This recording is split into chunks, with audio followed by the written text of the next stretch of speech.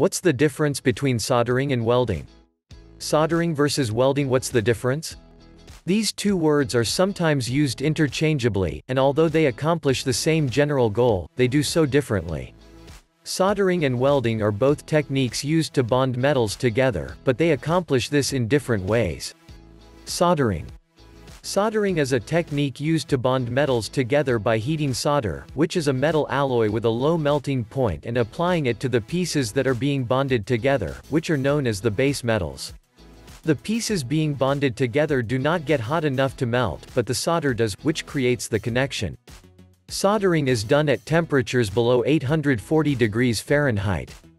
The exact temperature used will vary depending on what you are doing and the metals that you are bonding, but will typically be somewhere between 600 and 700 degrees.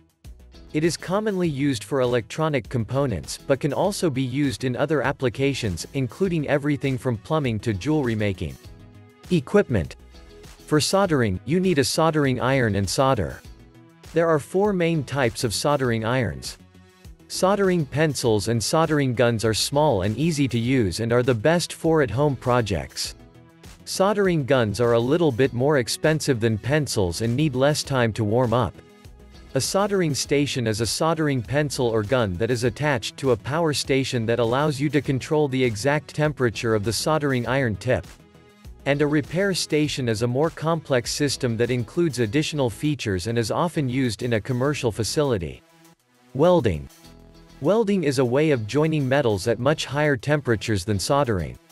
The exact temperatures vary based on the type of welding and the materials being welded, but are typically above 5,000 degrees Fahrenheit, and in some cases, much hotter than that.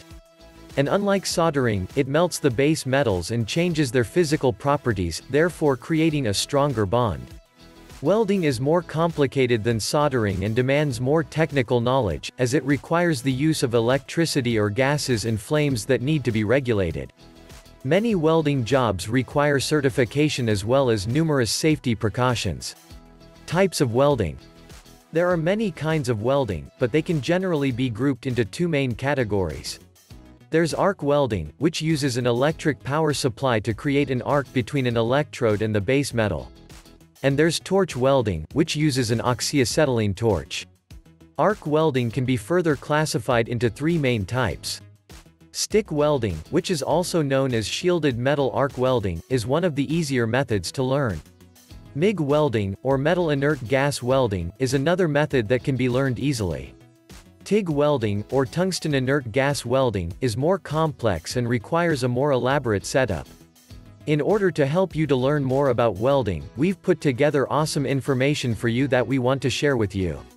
Are you going to WeldingTroop.com, and there you can see all articles about welding.